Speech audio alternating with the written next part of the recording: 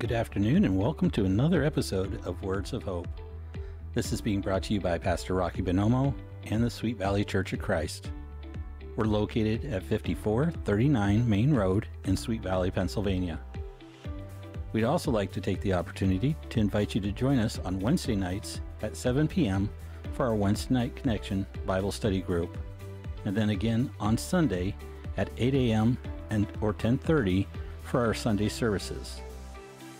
The Bible study and church services are all live streamed on our Facebook page, YouTube channel, website at www.svccconnect.org, our Boxcast channel, and our newest platform of svccconnect.online.church. And now, let's turn it over to Pastor Rocky for another edition of Words of Hope. Team, good to have you guys here. Let's jump right in here. Verse 7, 1 Peter chapter 1.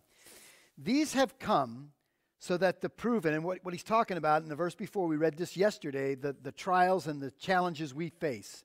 These challenges, trials, and the suffering and grief we experience, we all do it.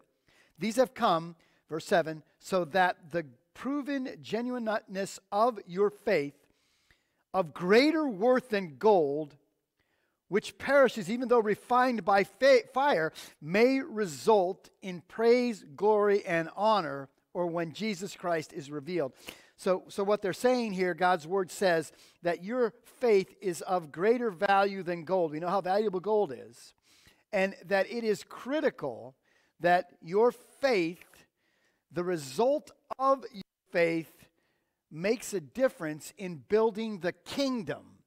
Because what happens many times, folks, is we have faith, and we'll get more faith, God, if my faith results in getting what I want. And that's not good. We have to have faith no matter what we face, no matter what trial or tribulation. We have faith no matter what we get.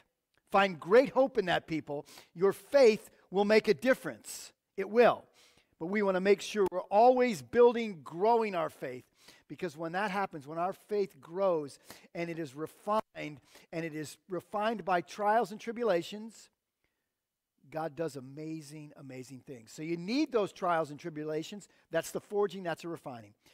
Father, bless our people. Help us to handle the forging and the refining, knowing that our faith is growing, and as a result of that faith, the kingdom is being built. People are coming to know Jesus.